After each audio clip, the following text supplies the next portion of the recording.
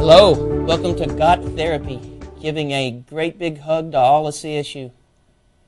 I have with me today Miss Ula Majoub Weaver, and we're going to talk today about career counseling.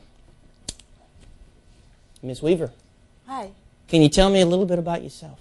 Okay. I am the coordinator of career counseling at the center, meaning that my passion is to meet with students and to help them figure out what to major in and what careers to pursue. I am originally from Lebanon. I have been at CSU for 5 years. What else? Is the food better in Lebanon or at CSU?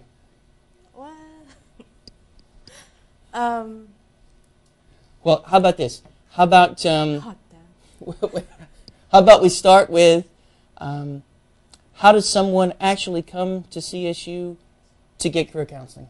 What do they need to do? All they need to do is to make a phone call to the counseling center and let the person who answered the phone know that they are interested in career counseling. So the person will give them an appointment. Probably within the same week, they make the phone call. This is all it takes. It's a phone call. Okay, well, I'm really cheap, so this is a question I might ask is, how much is this going to cost? It's free for CSU students. It's also free for people from the community. If they are interested in career counseling, as a service to the community, we can offer them career counseling services. Oh, so this is available to non-CSU students as well? Especially if they are interested in pursuing higher education. Absolutely. Absolutely. Well, how about this? Maybe you could sort of give me maybe your philosophy on career counseling, because I'm assuming there are lots of different ways to do this. And I'm assuming that there are lots of wrong ways and that yours is the right way. Absolutely. So I'm assuming that. And I know one of the things that most people who think of career counseling, they think of getting a career test.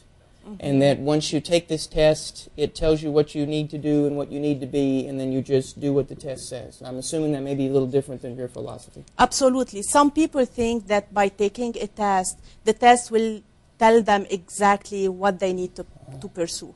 And this is a misconception for me. Career counseling is really based on the conversation between the therapist and the client or the student.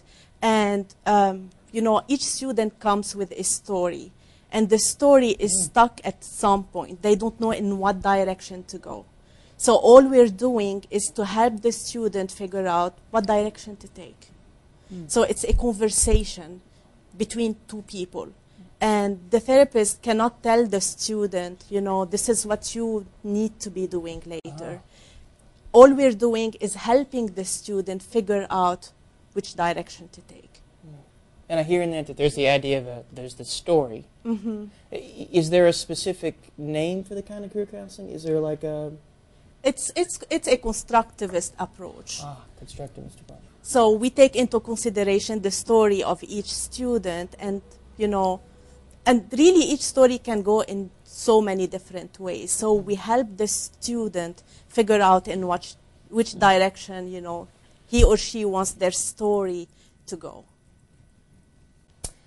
How about this? What is the difference between the Career Center and career counseling at the counseling center? Because I'm sure a lot of people are going to be confused about this.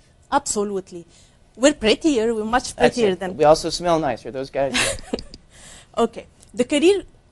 We complement each other, really. The Career Center, they help students with job interviews, resume, cover letter, things like that.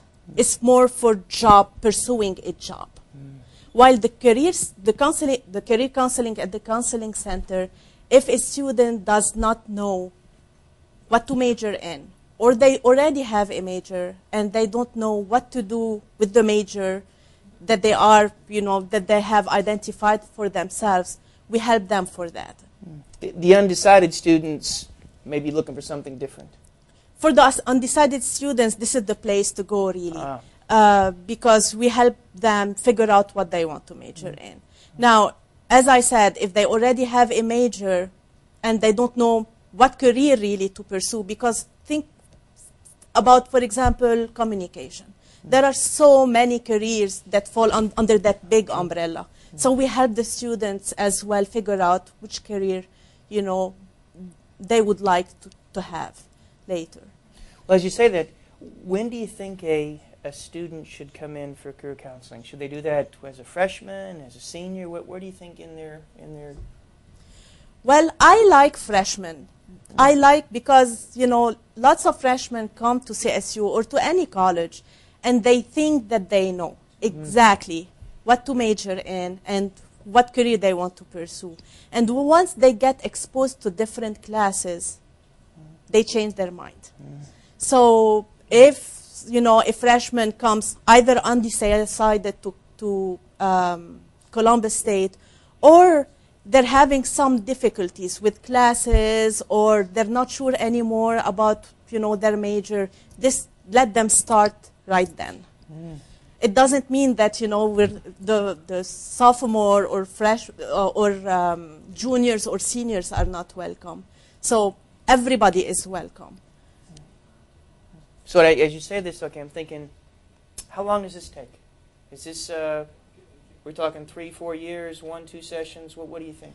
Well, it's a process. Career counseling is a process, and it does take time. But we can start the process. On average, students take 2 to 3 sessions for career counseling. But some students need more. So it depends really on the person and what's going on in his or her life. So it sounds like that may be something that the career counselor and the student sort of work out as to Absolutely. how they might. Absolutely. How about this? Can you, a lot of people really won't know what to expect. They've never done this before, and anything with the word counseling in it might sort of scare them. So maybe could you sort of walk me through this, like what happens, and so that way somebody who watches this may know what to expect. Okay. Once the student calls the counseling center and make an appointment, they come for an initial interview. So once they are at the counseling center, there's a little bit of paperwork to fill out, and then they see a counselor. And it's just like our conversation here. It's a conversation, as I said, between two people. So they go into an office, everything is confidential, whatever they are, you know, telling the counselor is totally confidential. Nothing goes on their records. I know that some students are a little bit hesitant about coming to counseling center because they think that something is going to go on their record. It's not the case. If there are 18-year-old, anything that they're saying, well, there are few exceptions to that, but any, you know, whatever they are disclosing to the counselor is between them and the counselor. And as I said, it's a conversation between two people. Usually the session lasts like 40-45 minutes. And, you know, depending on what's going on, they can take a test that might help in the exploration process if they need it. If not, they will come back for, you know, as many times as they need until, you know, they know in which direction to go. And one of the things that really stood out from what you said is that this is confidential. And my guess is if there are a couple, if they said something that they were going to be a threat to themselves or someone else, that confidentiality might have to be broken. Exactly. But anything else is totally confidential. Well, how about this? Maybe we can give them the number for the counseling center so they know where to come see us at. And that is 706-507-8740. And we also have a lovely website. It's also, I think that's going to be up there on the screen. And any parting comments? Please come see us and see if it works for you or not. Nobody forces nobody else to come or to meet with a therapist. And really, you know, try that out and see if it helps or not. So please come see us. Well, that's it for Got Therapy today.